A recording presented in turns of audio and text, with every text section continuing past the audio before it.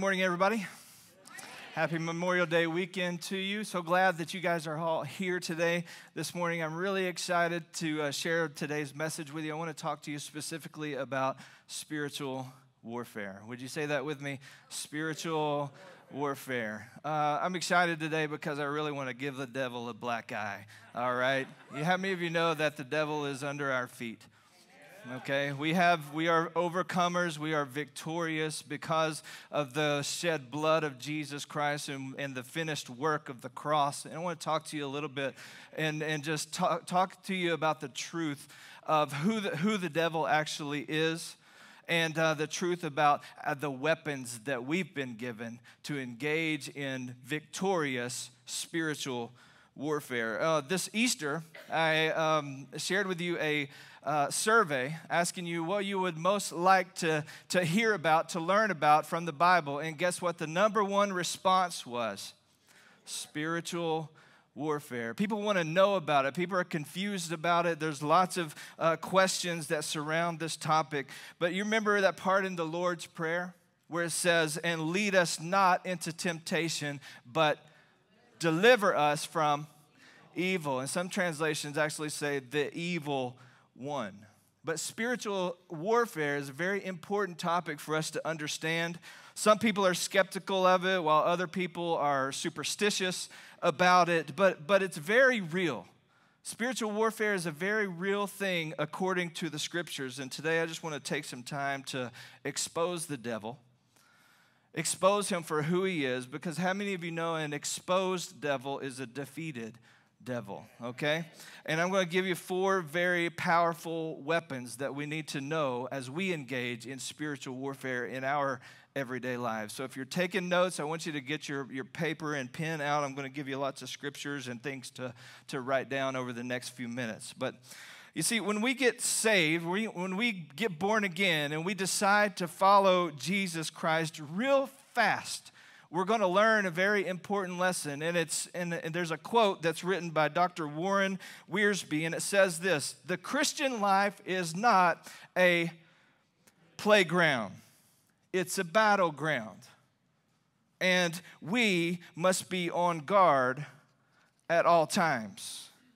Not only is there a real God who loves you and has an amazing plan and purpose for your life, but there's also a very real enemy, a very real devil and his demons who hates you and wants to oppose everything that you want to obey God in. He wants to oppose God's plan for your life. I was thinking about this week, and before we came to Christ, before I came to Christ, the devil wanted to just stop that altogether. He wanted to just stop it in its tracks so that I would never come to Jesus Christ.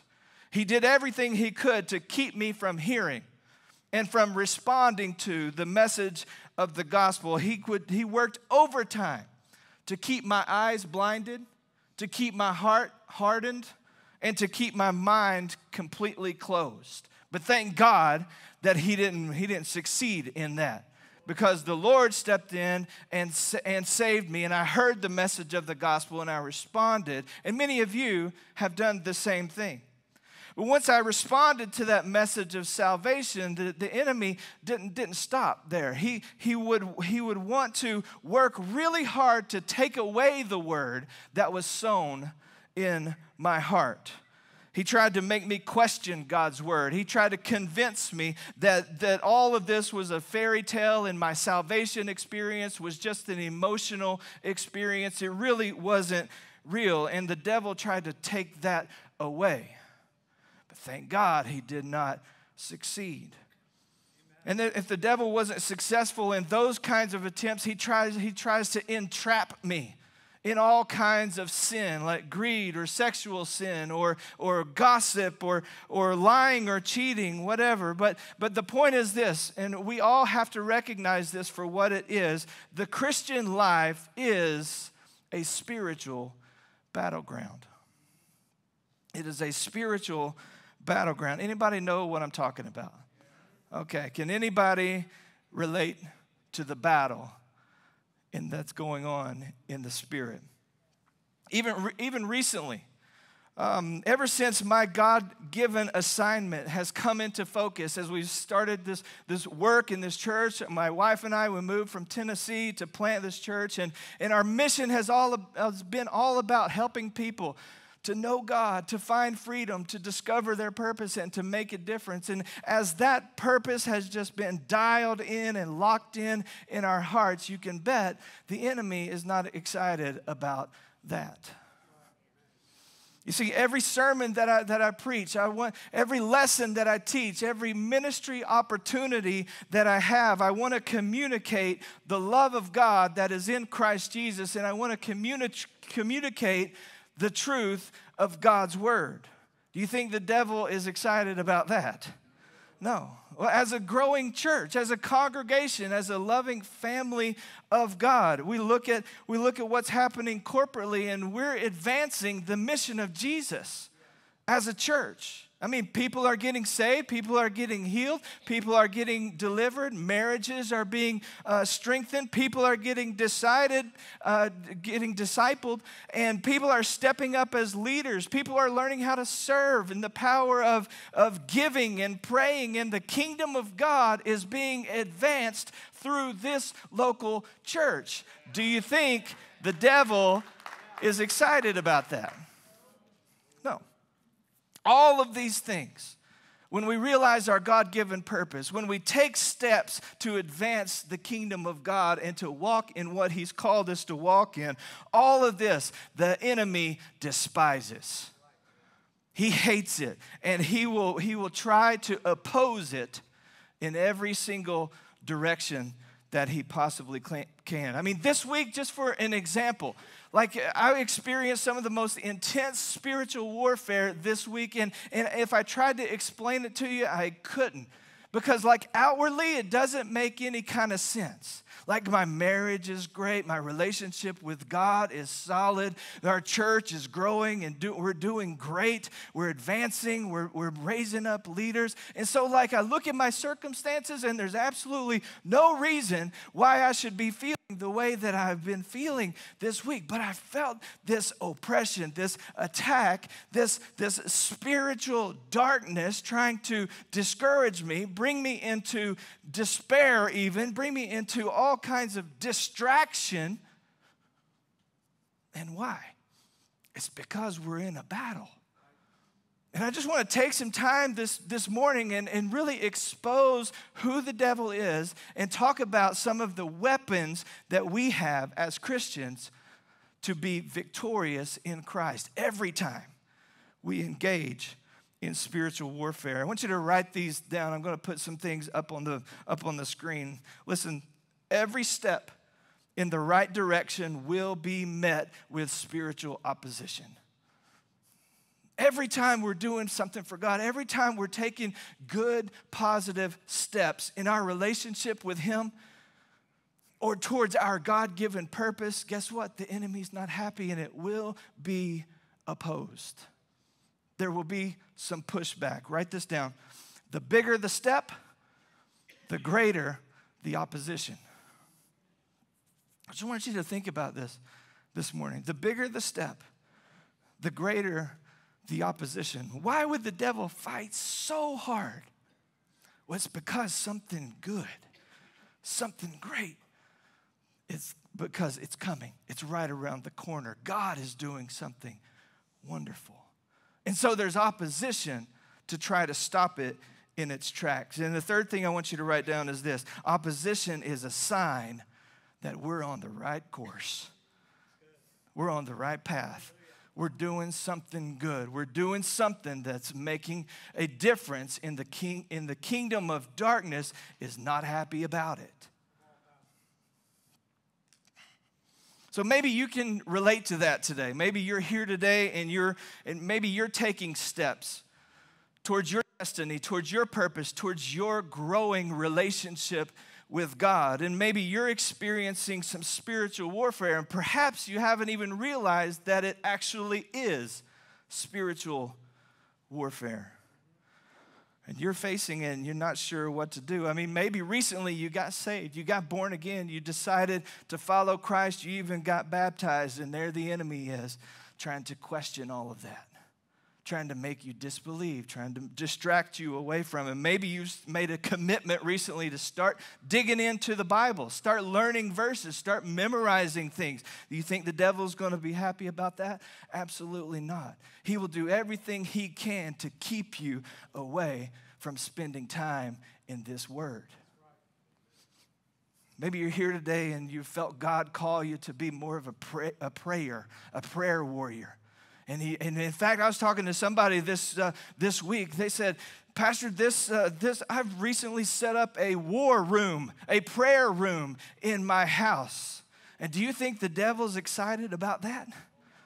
No, absolutely not. So that person can expect some spiritual pushback and some spiritual opposition. Maybe you're starting to get connected through the growth track or in a life group, and the enemy is not happy about that at all. Maybe you've started giving. Maybe you gave a big gift. Maybe you're just stewarding your money in a godly way now rather than a worldly way now. Do you think the enemy is excited about that? Absolutely not. Maybe you started sharing your faith. Maybe you started getting boldness and asking God to give you opportunities to share your faith with other people. Maybe you're asking God, hey, I'd like to speak more about what God has done for me. I'd like to testify more. I'd like to be bold, and I need the empowerment of God upon my life so I can share my faith. My goodness, do you think the devil is excited about that? Maybe you're simply taking steps of obedience. Large steps, small steps, everything in between. And the enemy sees that. And he wants to oppose that and stop it right in its tracks. Can anybody relate to what I'm saying here today? Okay, so if you're experiencing spiritual opposition, I want you to think about this. It's not a bad thing. It's actually a good thing. Okay? It means that God is up to something good in your life. You are making progress. You are doing things that is on the right path. So I want you to be encouraged today, and I want you to hear the word of the Lord from the Apostle Paul in Ephesians. If you have your Bible, open it up. It'll be up on the screen too. I want you to see these words from Paul. He says, finally, be strong in the Lord and in His mighty power. Put on the full armor of God so that you can take your stand. Right? So that you can take your stand against what? The devil's schemes.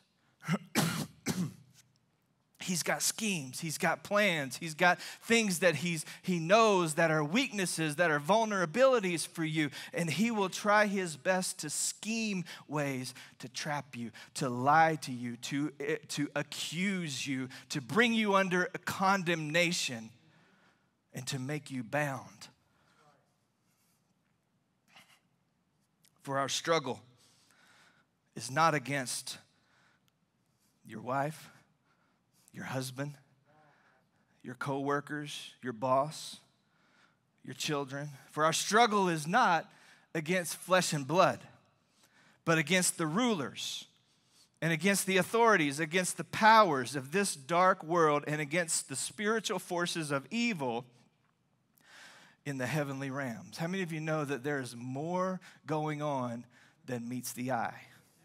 Right? There is more going on than you can see with your physical eye. And our struggle, Paul tells us, is not with things that we can see. Our struggle is a spiritual one. And he goes on to say this, therefore, because of that struggle, here's what I want you to know. Here's what I want you to do. Therefore, put on the full armor of God, so that when that day comes, when that day of evil comes, and that you may be able to stand your ground. You need to be able to stand your ground, to stand firm. And after you have done everything, to stand. That's the goal, right? To be able to stand firm upon the truth of God's word, to be able to stand firm, to stand unshakable and say, no, this is my identity in Christ. I am saved. I am a child of God. I am chosen. God is for me. He's not against me. And He has a plan for my life. Nothing can separate me from the love of God that is in Christ Jesus. And you know what? I'm going to stand right there. And whatever the enemy may try to do, I'm not moving off of that. I'm going to stay right there in Christ. So here's what we need to know about the devil. Write this down if you're taking notes. Number one, the devil is real. Okay, he's real. He would love for you to think that he's not. And if you don't think he's real, that doesn't change the fact that he's real. He's not a symbol of evil. He's not just a metaphor. He's not a little red cartoon character with a red jumpsuit and horns and a pitchfork, right? He's not some impersonable cosmic force. Satan is not imagery or something that somebody dreamed up to explain the presence of evil. No, Satan is real. He is real, and the Bible makes it clear that he's powerful, he's evil, and he is absolutely opposed to God and God's plan for this world. Satan was originally, you should know this, he was originally created as one of God's greatest angels. He was created by God. Satan became jealous and prideful. He decided that he would lead a rebellion against God so that he could take God's place as the ruler of all creation. But guess what? Satan's rebellion crashed and burned. It failed. He was cast out of heaven along with 1/3 of the angels. You can read all this in the scripture, by the way. Now Satan and those who followed him are fallen angels, also known as demons. They're no longer a part of God's heavenly army, and they've been separated from the glory that is in heaven. So you need to know that the devil is real, but he is a created being. He is a very limited being. We'll talk about that more in a minute. Number two, I want you to write that down. The devil is at war with us. He's at war with us. The devil is strategically and systematically scheming to do what? What's he want to accomplish?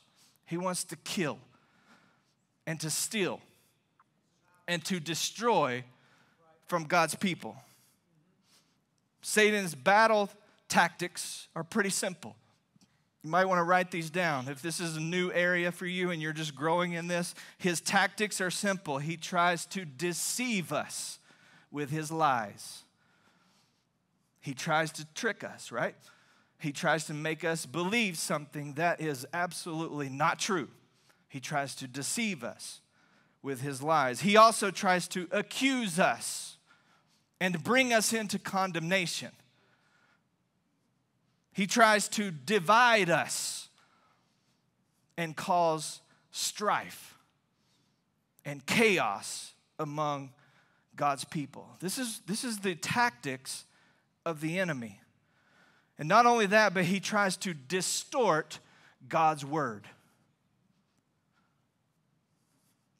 He tries to change it up. He tries to confuse you. He tries to distort what you see as truth. And he will question, did God really say that? He will try to distort God's word over your life. And this has been his plan. These are his tactics, and he's pretty good at them. He's been doing this for a while, and the devil is pretty good devil. He's clever. He's wise to it. And he does his best to work overtime to bring us into condemnation, confusion, division. That's why Peter exhorts us in 1 Peter chapter 5. He says, be self-controlled and alert. Why? Your enemy, the devil, prowls around like a roaring lion looking for someone to devour. What do? You resist him. Everybody say that with me. Resist him, standing firm in your faith. Not only did Paul say it to us earlier, stand firm, but now Peter is reiterating the point and saying, you got to resist this. You got to stand firm in your faith. Now, that's the bad news about the devil, okay? Now, let me give you some good news, okay? Jot this down if you're taking notes. The devil is subject to our God.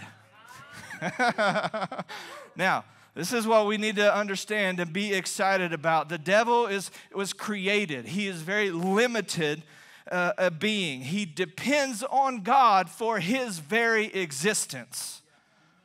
Let's just expose who he is for just a second. And remember, God is all powerful, right? God is everywhere present. He is all knowing. Satan and his demons are none of these things. None of these things. He does not have unlimited power. He cannot be everywhere at once, and he does not know everything. And when Satan approaches God, think about this. He does not come to God as an equal. He comes to God as a subordinate, someone who is under him. So it's not like there are two equal forces fighting each other, like God versus Satan and who's going to win. No, it's not a question. God has all power. God has all authority. And so when Satan comes and opposes God or comes to God, he does not come to him as an equal. He comes to him as a subordinate. And without God's permission, think about this, Satan can absolutely do nothing. He cannot create or search the human heart. Therefore, the conflict between God and Satan is not really a struggle between two equal and opposing forces. All power, my friends, all authority belongs to God, the Father, the Son, and the Holy Spirit. All authority belongs to him and to him alone. In fact, the devil is a defeated foe. I'm going to take great pleasure in just saying that out loud. Sometimes as a pastor, I get to preach, but sometimes I'm preaching to myself. And I'm just going to let you listen in, okay, on my sermon to myself. But I need to know, and you need to know, that the devil is a defeated foe because of the death and the burial and the resurrection of Jesus Christ. Satan has been disarmed and defeated. Look at the scripture in Colossians chapter 2. God stripped the spiritual rulers and powers of their authority. Oh man, this is going to get good. I'm just going to amen myself, okay? I'm going to have fun with this. All right, with the cross, everybody say the cross. With the cross, he won the victory. And he showed the world that they, the spiritual forces, were what? Powerless. Oh man, this is going to get good. All right, so if Satan is real and Satan is at war with us, but he is subject to our God, and he has been defeated by the power of the blood of Jesus on the cross, what do we need to do? What's our job? How do we effectively engage in spiritual warfare when that opposition comes to us, when those attacks come our way? What are we supposed to do? Look at 2 Corinthians chapter 10. Paul's going to tell us. He says this, for though we live in the world, we do not wage war as the world does. You guys with me still? Okay. The weapons, everybody say weapons. The weapons that we fight with are not the weapons of the world. On the contrary, our weapons have divine power. Everybody say divine power. They have divine power to demolish the enemy's strongholds. All right, now what's a stronghold? It's a place where it's any lie of the devil that has kept you trapped in slavery. That's what a stronghold is, something that has kept you bound, something that has kept you just trapped and stuck, something that the enemy has schemed and that has been built in your life. We are called to demolish strongholds through the weapons that God gives us and through his divine power. Because why? God wants us free. He wants us free.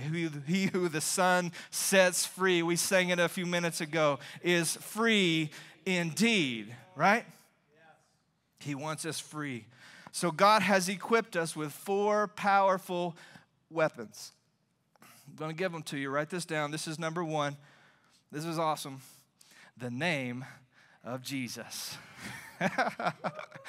The name of Jesus. You know, there's some pretty scary names out in our world, right? Sickness, disease, cancer, pretty scary. You look at your bank account, debt, depression, failure, insecurity, discouragement. But Paul comes along and says this in Philippians. He says this, therefore God has exalted him, Jesus, to the highest place and gave him the name that is above every other name. Well, if you think cancer is big, if you think all these other names have any kind of power, why don't you remember the power in the name of Jesus? He's been given the name that is above every other name. And at that name, the name of Jesus, every knee should bow. And in heaven and on earth and under the earth, and every tongue acknowledge that Jesus Christ is Lord to the glory of God the Father. So here's what you need to know. If you're engaging in spiritual warfare, you need to remember the power of Jesus' name. And when you're going through it and you're engaging with the enemy, what you need to do is what Paul said in Romans 10, call upon the name of the Lord. He says, everyone who calls upon the name of the Lord will what? Be saved. I will call upon the name of Jesus. Will you say that with me? I will call upon the name of Jesus. Number 2 is this. Here's your number 2 weapon, the blood of Jesus. How many of you know that, oh man, this is fun preaching today. I just love giving the devil a black eye and exposing him for who he is. Now, the blood of Jesus, when Jesus shed his blood on the cross, guess what? He redeemed you. He bought you back. Every part of you. It's done. That finished work on the cross. Jesus said, it is finished. It is over. It is history. Through the blood, we have forgiveness of our sins. So when the devil comes and tries to tell you, you've done too much, you can't be redeemed, you're too bad. No, devil, you remember the blood of Jesus Christ. And it's through that blood that we are completely, through and through, forgiven. And it's through that blood that we have freedom. It's through that blood that we have deliverance. It's through that blood that we have healing. And it's through that blood that we have victory. Friends, never underestimate and never forget the power of the blood of Jesus. Look at what it says in Revelation chapter 12. I love this verse. And they defeated him. It's talking about the devil in context. And they defeated the devil by what? The blood of the Lamb and the word of their testimony. And they did not love their lives so much that they were not afraid to die. What defeats the devil? It's the blood of Jesus. And guess what? The word of our testimony. And what's our testimony? Our testimony is the blood of Jesus was shed for me. Well, I feel like you guys are going to help me preach this today. Number 3 weapon is this, the Word of God. The Word of God. So we've got the name of Jesus, the blood of Jesus, and the Word of God. This is our sword. When the enemy comes at us with lies and deceptions and things, what is our reply? Our reply should be with the Word of God. So if the devil comes at me, and I'm just going to give you a few of my examples, and the devil says this, your ministry goals and your vision are impossible, and they will end in disappointment, and so you better stop, Brian, while you're ahead. And so I go to my word, and I say, is that true? Or is that a lie from the enemy? Because this Bible says, let us not lose heart in doing good. For we will reap a harvest in due time if we don't give up. That's God's word. So am I going to believe the lie, or am I going to stand firm and unshakable upon the truth of God's word? So you need to remember this. When you believe a lie from the devil, you empower the liar. Don't believe his lies, because you give him influence when you do that. You give him a door open for your life. When you believe that lie, you empower the liar. And so what we need to do is reject the lie, recognize it for what it is, and replace it with the Word of God, the sword of the Spirit, right? The devil will say, Brian, you're all alone in your struggles and nobody cares. But God's word says this, there is a friend who sticks closer than a brother. And his name is Jesus. And his word says you are part of the body of Christ, and the body cares for its members. And Brian, you are not alone, because this word says that God has sent the Comforter, the precious Holy Spirit, to walk with me and talk with me and lead me in the path of righteousness. So am I ever alone? Absolutely not. It's a lie of the enemy to try to steal and to kill and to destroy God's plan for our lives.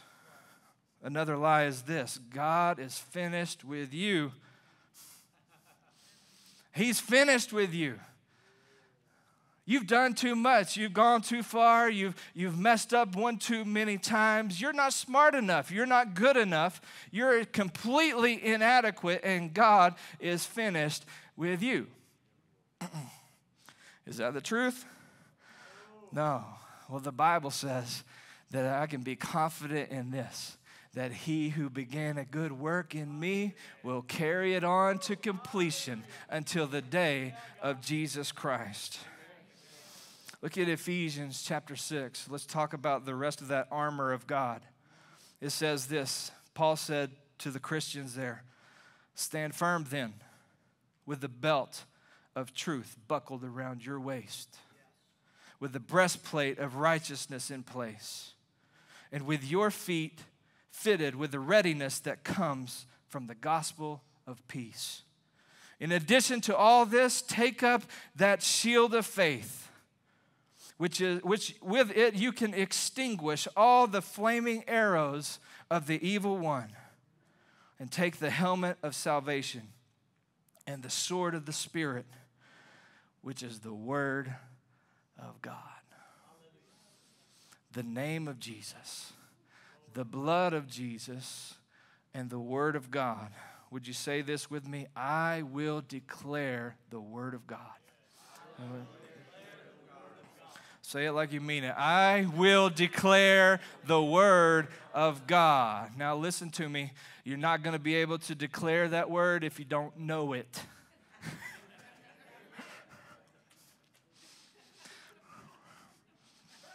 Study God's word. Memorize God's word. This is why church attendance is so important. This is why life groups is so important. This is why going through the growth, I mean, it's all centered upon learning and growing in the Word of God. How can you use the sword of the Spirit if you don't know what it says? Number 4 is this: praise. Praise is a weapon.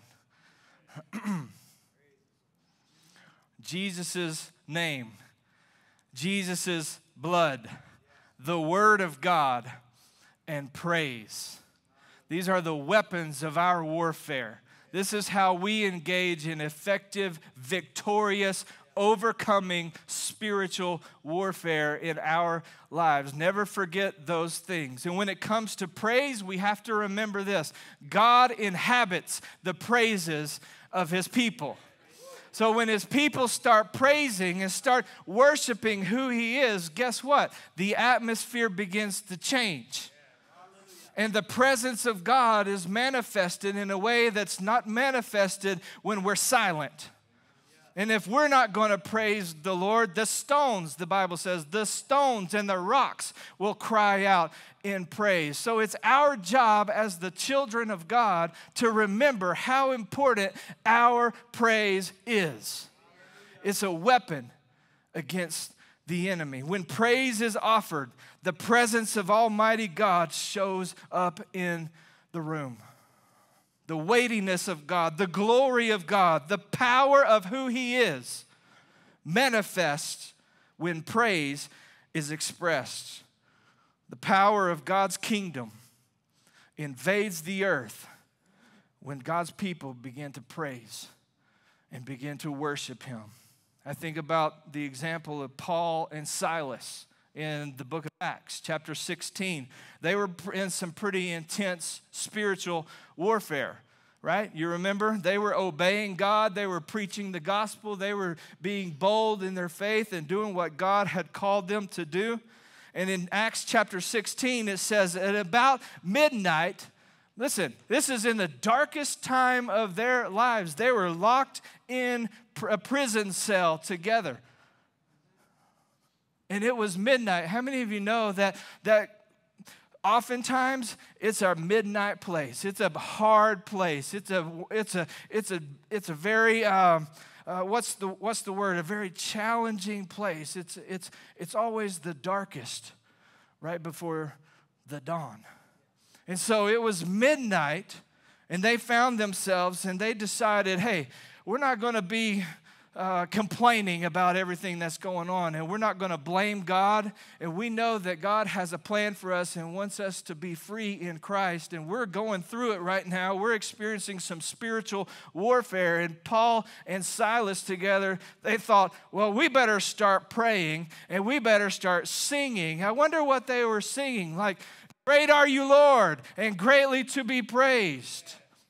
What were they singing? How great is our God. How worthy is His name. I don't know what they were singing. They were probably singing Psalm 150. Let everything that has breath, what? Praise the Lord. They began to lift their voices in prayer and sing those songs of praise. And then in that midnight hour, suddenly God shows up, right? How many of you know that when you begin to praise and you're using the weapons of your warfare, sometimes God can do things suddenly. You don't have to wait for it. You don't have to persevere for it. Sometimes, suddenly, your breakthrough can come. How many of you know that God is a God of breakthrough? And so let's see what happens to Paul and Silas. They were praying and they were singing hymns to God, and the other prisoners were listening to them. How many of you know that other people are watching you in your hard times? And what are you doing? What is your testimony? Are you complaining and murmuring and oh, God, you got to get me through this? Or are you praying and worshiping and using your weapon of praise? And it says this, suddenly, everybody say suddenly, This is somebody's suddenly day today, I believe, that if you will lift up your shout of praise, suddenly God is going to hear you and answer you and provide for you. But look at this. Suddenly there was such a violent earthquake that the foundations of the prison were shaken. At once, the prison doors flew open and everyone's chains became loose. Oh my goodness. The original Jailhouse Rock, that's right. But instead of the atmosphere, listen, instead of the atmosphere of the prison invading Paul and Silas, they decided to invade the atmosphere of darkness with their praise, with their prayers, with their singing, with their joy. And guess what? Their chains fell off. And the doors were opened. And they were set free. You see, God responded to their praise, shaking the ground beneath their feet and shaking the unbelief around them that threatened their very lives. So here's what I'm going to say, and here's what I want us to say together. I will praise God in every situation. Okay, say it with me. I will praise God in every situation. So today, if you're going through a spiritual battle, I want you to remember that God is calling us to be victorious, to walk in the authority and the power that He has given to us, and He has given us what? The name of Jesus, the blood of Jesus, the Word of God, and our praise. Amen.